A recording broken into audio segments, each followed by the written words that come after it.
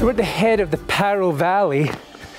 Behind me is the Druk Yul Zong. And these great buildings served many purposes, but basically they were the headquarters of the administration and also the main fortress to defend the valley against invaders.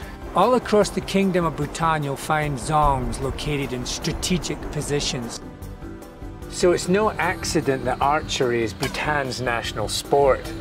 And although the country has been invaded on several occasions throughout history, the Tibetans from the north, the British from the south, the kingdom has never been conquered.